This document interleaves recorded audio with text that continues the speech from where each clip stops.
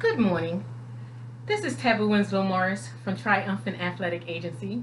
I founded my agency January of 2013. Some of you on social media remember my portfolio when I start sending it out. I sent it out across the country. I sent it out. It went as far as Czechoslovakia, where I had a basketball prospect that was considering coming into the NBA, but he decided that he wanted to go into the Asian market, and I wasn't prepared to represent him in the Asian market. So I sent my portfolio all the way to Czechoslovakia. Believe that? Yes. He's a friend on my Facebook page now. However, I was not able to help him, and he is a professional NBA, a professional player over in that country. I believe he's still in Czechoslovakia. I'm not 100% sure. However, this is not about him. This is about business espionage. Since 2013, I've had some enemy that have been attacking me through social media, and it's unbelievable. I'm coming to you live today. I'm broadcasting live from Houston, Texas, Park South Green Apartments. And I'm doing this because I've gone to the FBI here at the Cyber Crimes Unit. I spoke to Agent Janet. I'm not going to use her last name. I'm not going to do that. But her first name is Agent Janet. And she works also with the Houston Police Department. I sat down with her around, it's been probably about 2 months now, with her and two other fellow FBI agents at the headquarters here. And I went to them out of total frustration. I mean, total frustration. I'm even more frustrated now today than I went to them before. I went to the Houston Police Department 2 years ago in 2015. It's 3 years now. I went to them first in 2015. I went to the Pearland Police Department in 2014. I've had someone who has been following me around and doing such harm to me. They've caused me not to get jobs. They've caused me not to get contracts. And it is an extreme case of business espionage. When I go to law enforcement, Miss Janet told me that I have to prove my case. The last conversation we had, which was on Monday of this week, it was November the 26th of 2018. And she suggested that I take my laptop and have a forensic analysis done of my laptop. I called a company and he said they charge anywhere around $100,000 for forensic analysis. I can't afford $100,000. I probably could have if I didn't have this extreme case of business espionage. This person has impersonated me in the city government here. They have impersonated me in activities with the Republican Party. They've impersonated me even with the Democrat Party. They have impersonated me in school. I had some woman following me around HISD when I was a teacher at HISD, associate teacher, and then an hourly lecturer. She was following me around and harassing me on it. If I wasn't in one school, they would tag my ASAP and change my ASAP for me to go one place. And then she would go the place that I was and try to see if she could fool the students to see if that was Mrs. Morris from yesterday. Or I would come behind her in an assignment and they want to see if she's Mrs. Morris from the other day. It's unbelievable. It's unbelievable. They are able to intercept my cell phone and make calls, cancel, answer calls, dismiss calls. I was on the phone with one of my cousins, Shirley, who's in South Carolina, and me and her was talking on the phone. We were just gabbing, and we were disconnected. This crazy person disconnected me and my cousin Shirley from South Carolina on our personal conversation. She called me back. She said, "What happened?"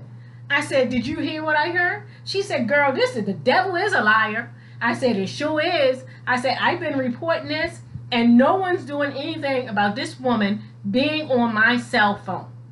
I wrote the chairman, the CEO of Verizon. I talked to the president's office. They had someone contact me.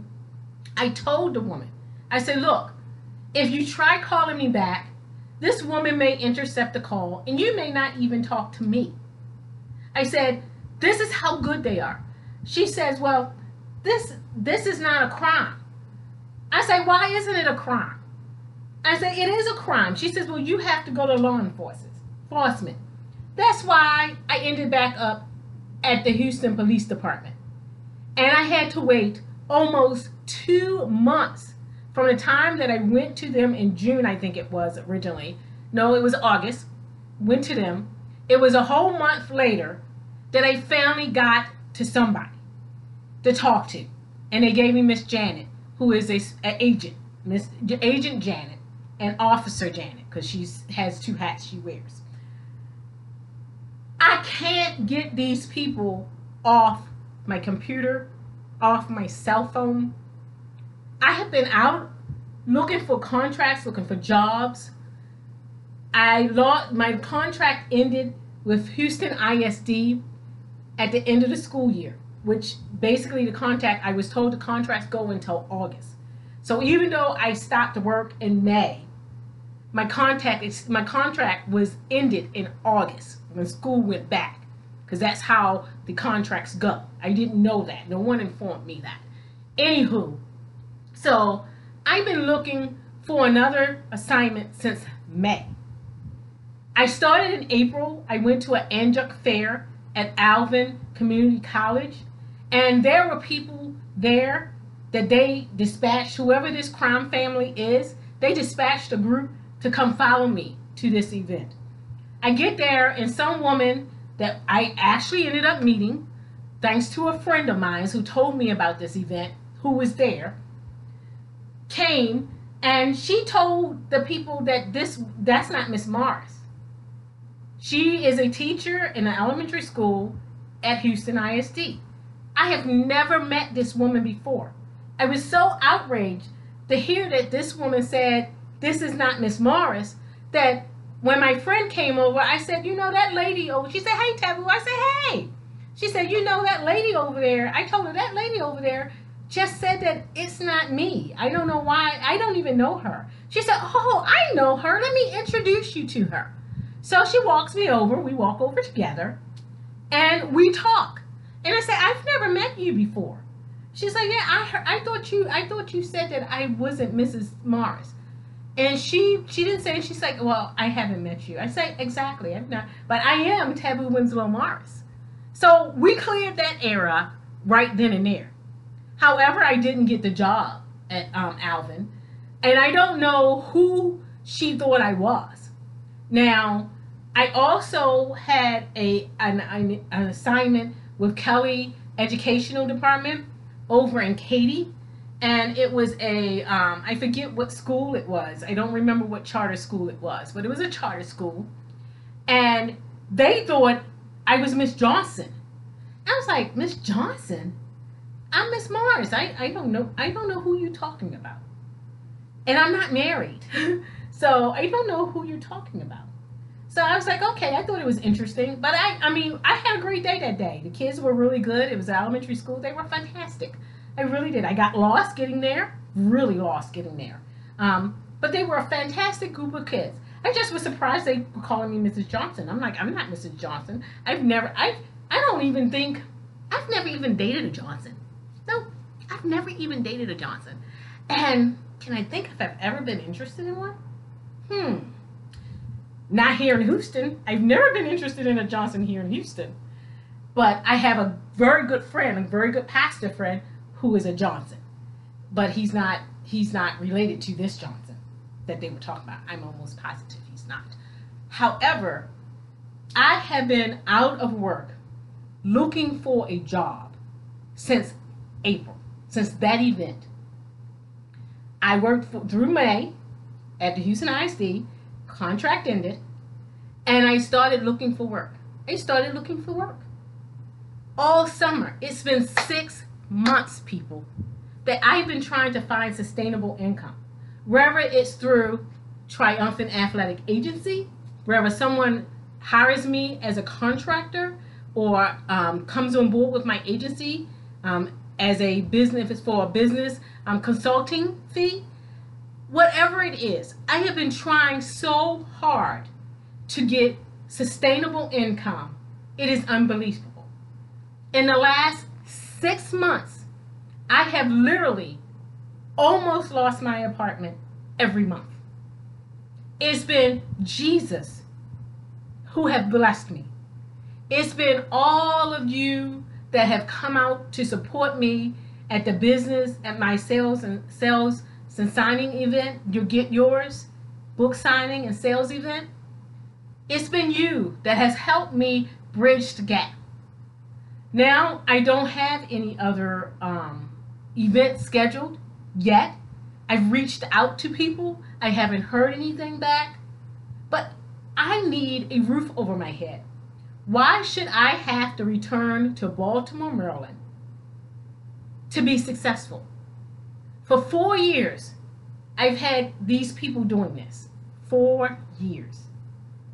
Why should I have to return back to Baltimore, Maryland to be successful? This is the United States of America. We're supposed to have our dream, remember? Everybody else wants everybody else to have their dream, including those that, I'm not even going to go there. Everybody deserves their dream.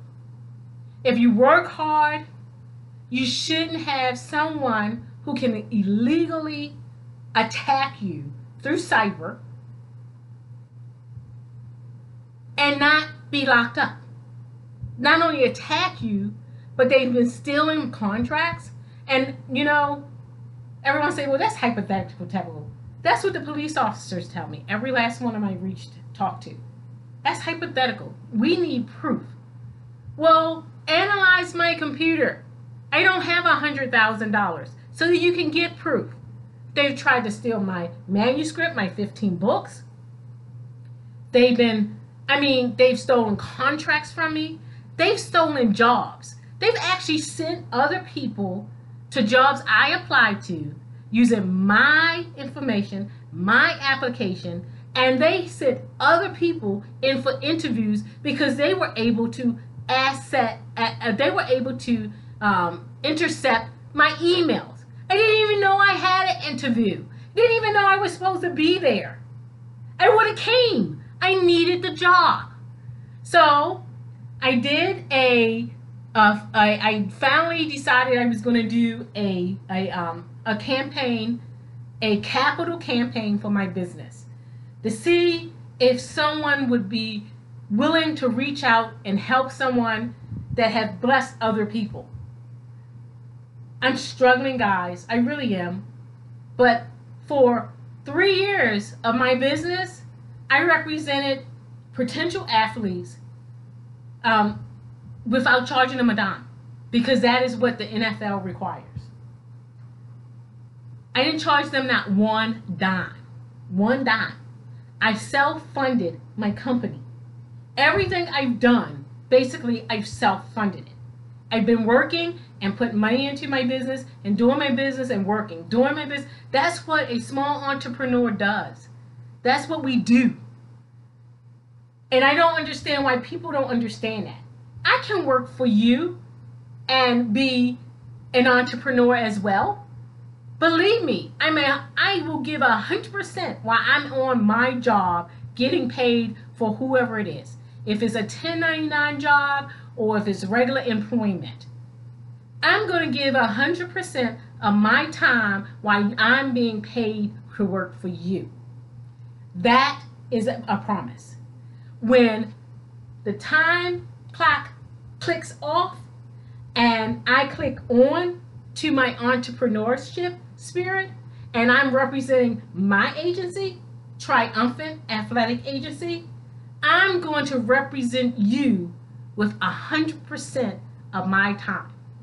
Believe me, the 14 athletes that were under my agency will tell you I'm outstanding. I really am. The business customers that I represent will tell you Miss Morris is outstanding. She does her job. She don't play games. If you give her a project scope, she's on it. She's on it just like that, quickly. I don't play games because time is money. And when you waste time in business, you lose money. These people have wasted my time. They have tried to steal my company. They've tried to steal my identity. They have harassed me. They've threatened my family members. They've stolen money by impersonation from friends and family members. They've lied to them. They even told them at one time I was dead. I am very much alive. Do you see? I am very much alive. Please help me with my GoFund Angel Fund Investor campaign. $5, $10, $15, $20, whatever you want to give. The minimum on GoFund is $5, unless you see me in person. You see me in person, you want to give me $3, you want to give me $2, you want to give me $1. I'm not going to put my nose up at it because every penny matters. Every penny counts. I really need your support. I've been homeless before, and I never want to be homeless again. Please help me. 1099 job, contractual job, full-time employment, adjunct position, leadership role, executive assistant, whatever hat you want me to wear that's godly and that will pay my bills, I want. Come underneath of my agency. I'm outstanding at marketing. I'm outstanding at human resources.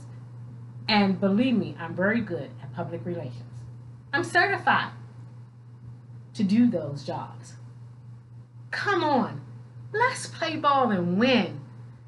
Help me catch the criminals. Let's put them behind bars so they won't have to do this, so that no one else will have to go through what I've been through. Let's play ball and win, guys. This is Taboo Winslow Morris from Triumphant Athletic Agency, broadcasting live here from Houston, Texas, park at South Green Apartments. Not sure where I will be in February, but I can tell you I'm here now. Let's play ball and win. Thank you.